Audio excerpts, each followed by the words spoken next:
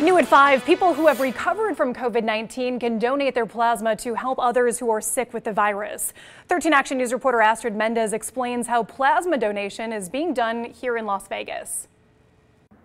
Dr. Parisa can completely recover from COVID-19, and now she donated her plasma to help doctors learn more about this virus. COVID-19 impacts Dr. Parisa's life in so many ways.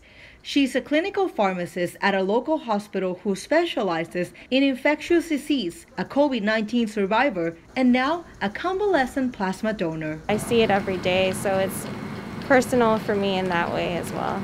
After being in home quarantine for 41 days, today she hopes her plasma may have immune-boosting antibodies that could make a difference for both patients and doctors. If it's a good match for the patients that we have who are critically ill right now, my first thought is obviously to be able to help them, since I'm on their case and helping with their treatment plans.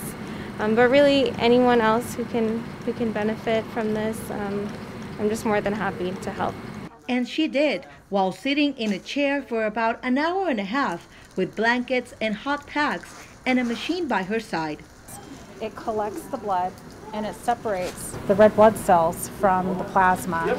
We give her back her red blood cells, but we just keep the plasma. And that's what we're using to give to patients in our community. Before coming to the United Blood Center, Parisa had to qualify for this no-cost procedure. By doing that, what we can do is we can make sure that they meet the FDA requirements. We have to ensure that they have not had symptoms for at least 14 days. And we need to make sure that they have a lab test that shows that they had tested positive for COVID-19. Want to become a convalescent plasma donor? Go to ktnv.com. We'll have there the information and the requirements needed before you come here to have the procedure. Astrid Mendez, 13 Action News.